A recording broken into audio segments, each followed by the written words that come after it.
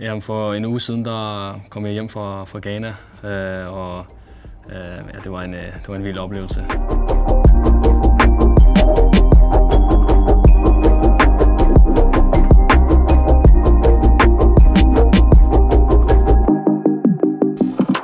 Da jeg så kom til Right to Dream det første jeg så var alle eleverne. Der var sådan en undervisning i gang for hele skolen, hvor der var en, der har holdt et lille oplæg. Og der så jeg en masse elever, som var mega fokuseret. Altså jeg havde forventet, det var anderledes, men jeg ved ikke på hvilken måde. Jeg kan bare huske, at jeg kom derned og så tænker, okay, det er på den her måde.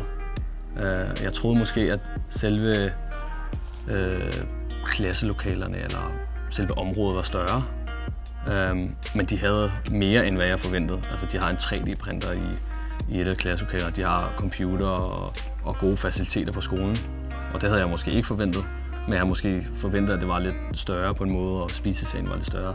Da der er næsten 100 elever, så er de tæt samlet, men de har, hvad de skal bruge, ikke? Så det var sådan lidt blandet, hvordan jeg havde forventet og hvordan jeg så det. Og da jeg så var i Nima og så, hvad Maxwell og Kudus, hvor de er opvokset, hvad de er kommet fra, og hvad de så har på Right to Dream, så det er jo virkelig en luksus at være på Right to Dream. Og der kan man virkelig se, hvad Right to Dream gør for de her elever og de her spillere, som kommer ind udefra. At det er virkelig en mulighed for dem. Og det var det, jeg havde tænkt over inden. Hvor stor en mulighed er det for dem at komme ind og være her og træne her og udvikle sig som mennesker og komme videre derfra. Og der kunne jeg virkelig se, at det er virkelig en stor forskel af Right to Dream, de gør.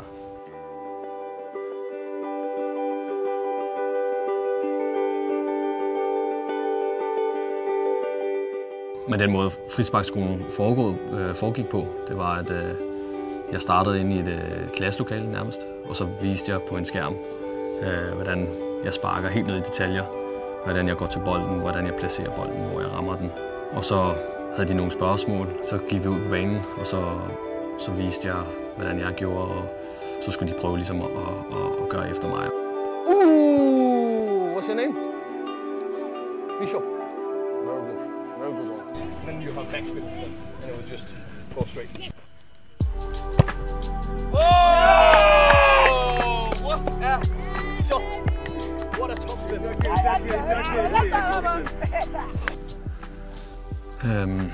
Jamen det jeg ønsker ved at lave min frisparkskole i Ghana, det er jo ligesom her, at jeg vil være sindssygt stolt over, at hvis jeg ser nogle af dem komme til Nordsjælland eller komme ud i Europa og score på frispark, eller bare nævne, at de har været på min frisparkskole og sige, at de har lært et eller andet.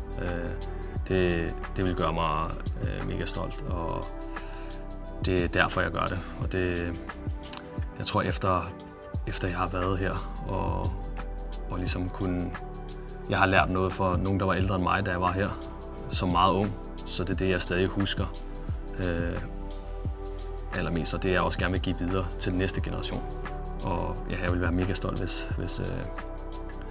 hvis nogle unge de kommer frem og siger, at de har lært noget af mig.